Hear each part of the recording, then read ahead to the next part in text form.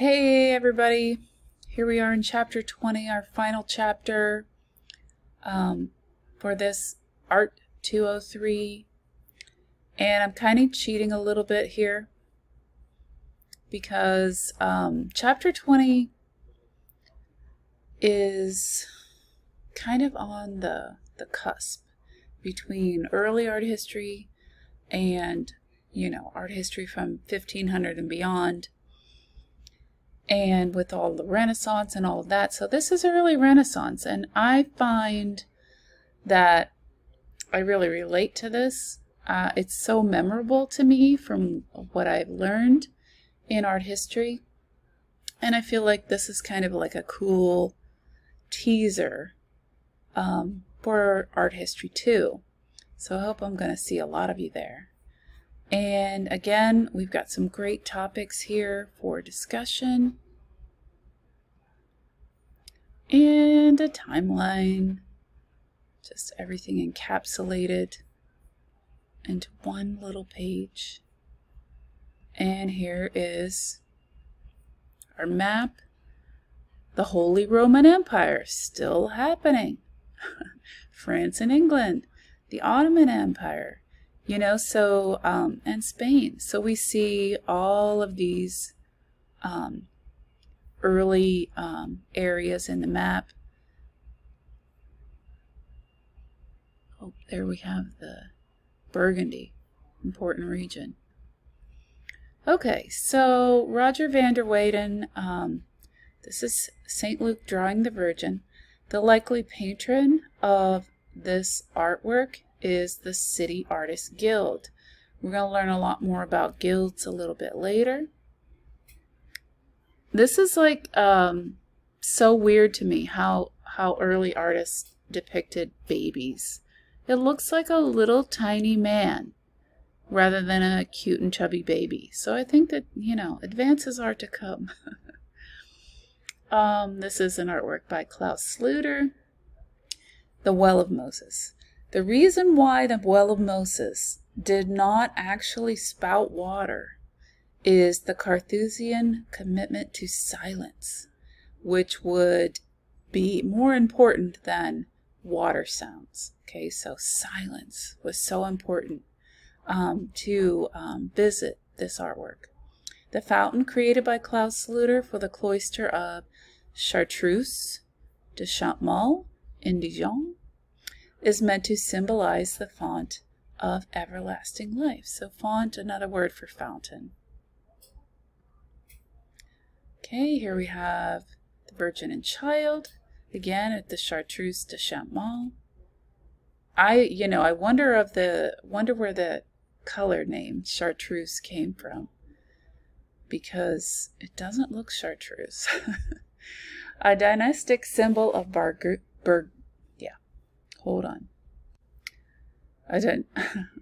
I can't say it. A dynastic symbol of Burgundian power is the Chartreuse de Champmont. Okay, there I got it. This is a table or table,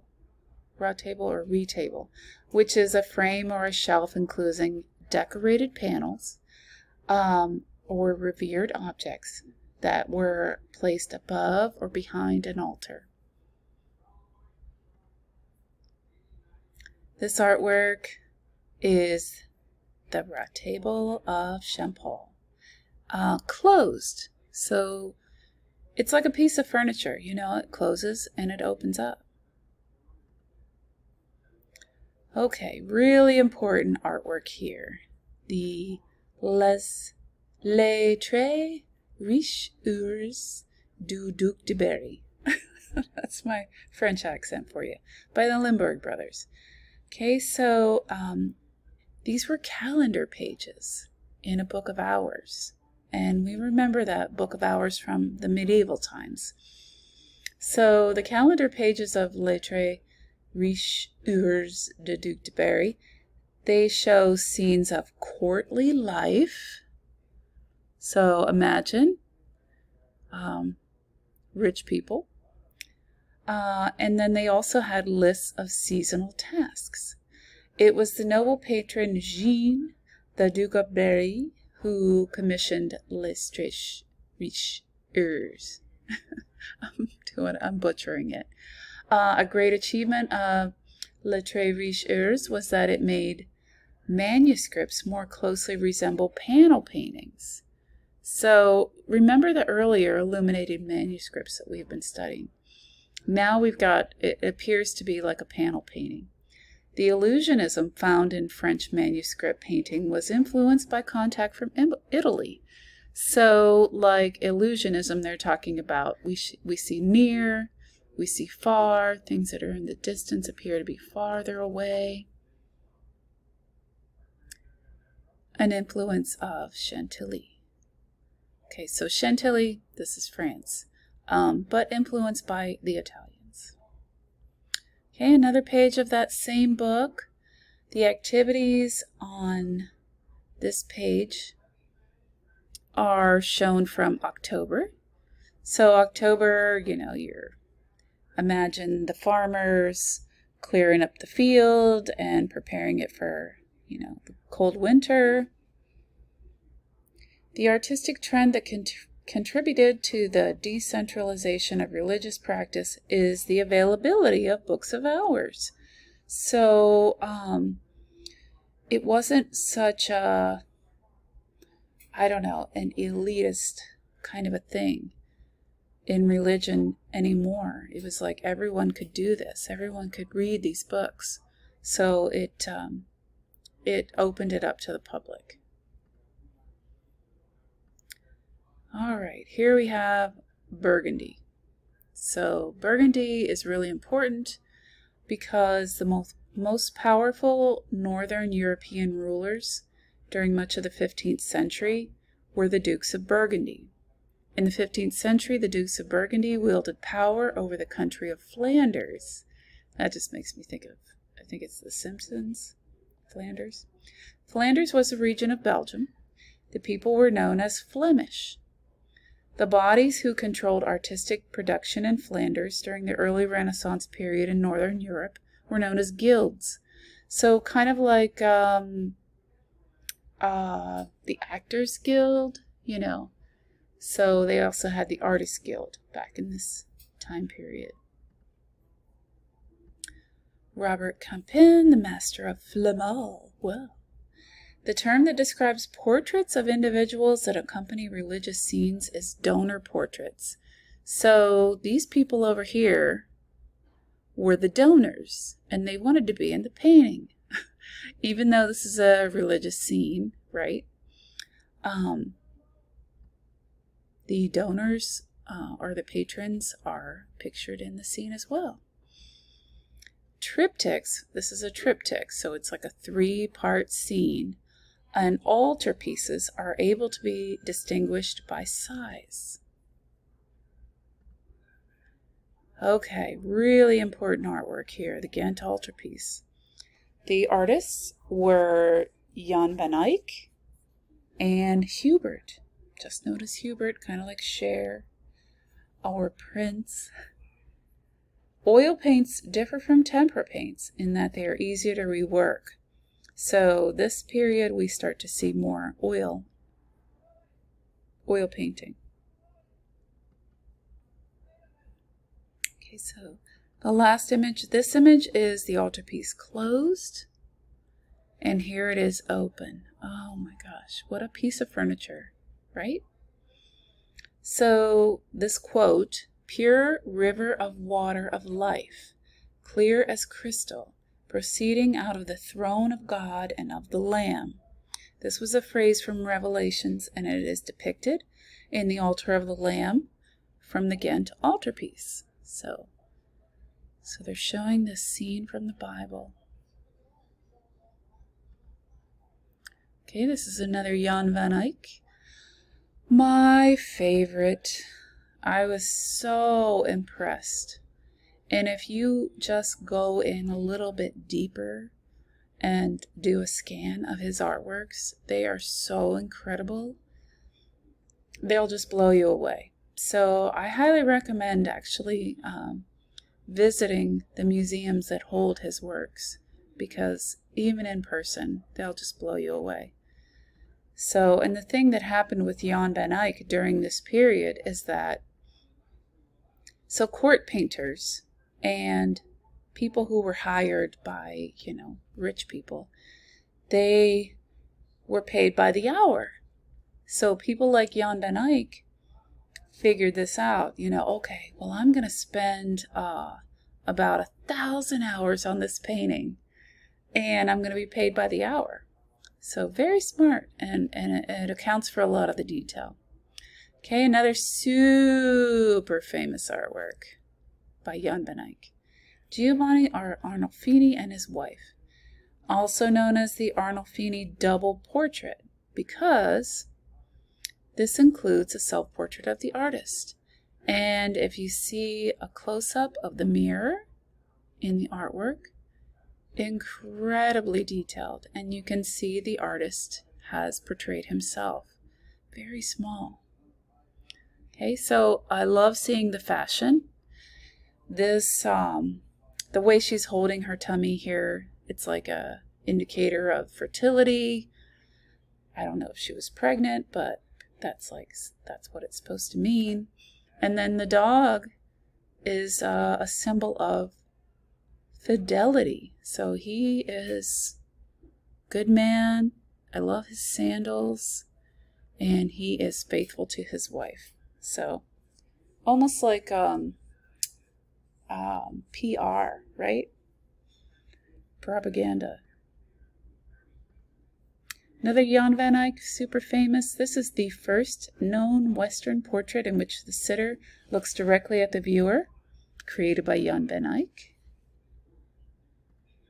And another Van der Weyden. So beautiful. Just like, you know, she looks like a supermodel. Okay, this is The Deposition by Van der Weyden. He painted this panel to resemble relief carving. So that's interesting. And another Van der Weyden, very important artist.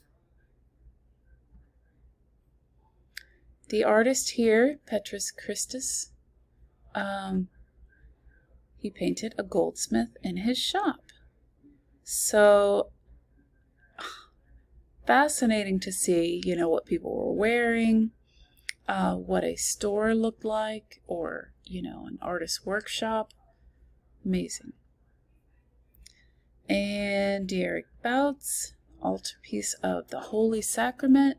The focus of Dierik Bout's depiction of the Last Supper in his altarpiece. So here we see the Last Supper of the Holy Sacrament is the liturgical rite of the Eucharist. So liturgical artworks we've seen in ancient Egypt as well. Okay, this is another Dierik Bout's. Again, look at that fashion.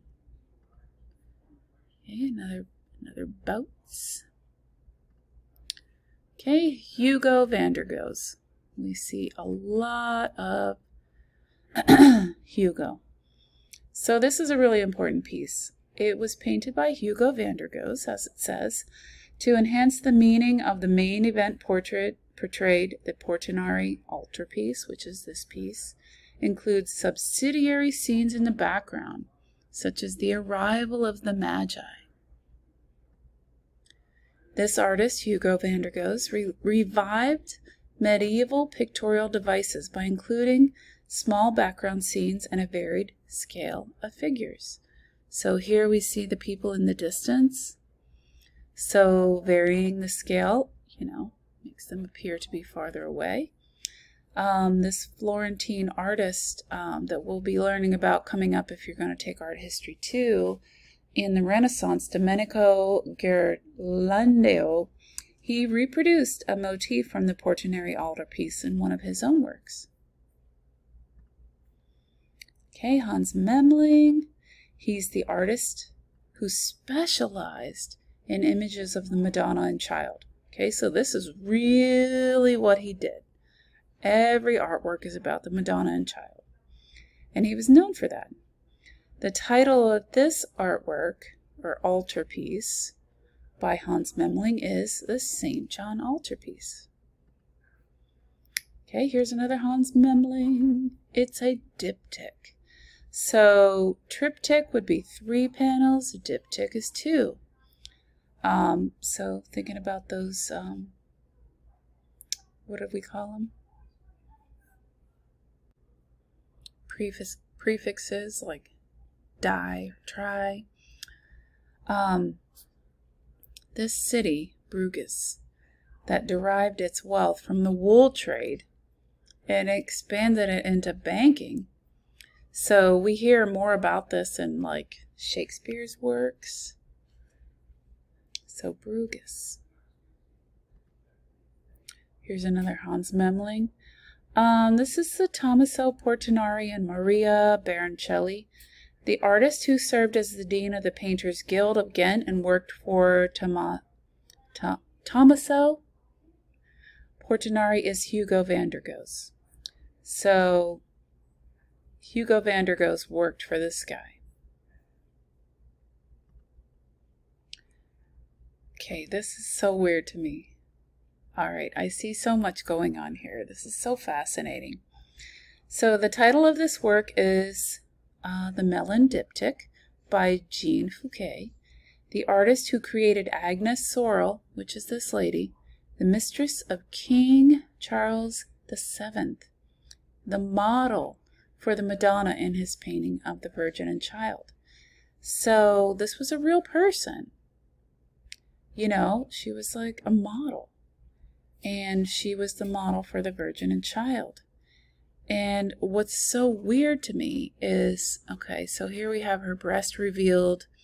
So she's going to be breastfeeding, but there's like no nipple on her breast. I don't know if nipple would have been not allowed. And then the monks over here, those hairstyles, wow. Very bizarre. And also, like her hair is so tightly pulled back. You see that, but goodness gracious, it looks like she doesn't have hair at all. So very fascinating artwork. Okay, this is the Miraculous Draft of Fish. The painting was created in the Roman Empire, the Holy Roman Empire. So here we are back in Rome. The two entities that divided the Burgundian territories after the death of Charles the Bold are France and the Holy Roman Empire. So fascinating that it was still around. And still Rome exists, of course. One thing that is significant about the landscape in this Miraculous Draft of Fish by Conrad Witz is that it shows a specific place on the shore of Lake Geneva. So it's like a real depiction of a real location. Okay, Madonna in the Rose Garden. Another altarpiece. Okay, Tilman Riemenschneider. This unpainted raw table was painted by Tilman Riemenschneider. In Riemenschneider's Assumption of the Virgin, the artist successfully incorporated Gothic intricacy. Amazing. And here we've got a hand-colored woodcut. So like a print. The wood would have been carved and then inked and then pressed. Okay, here we have an image from the Nuremberg Chronicle. So here it's a book.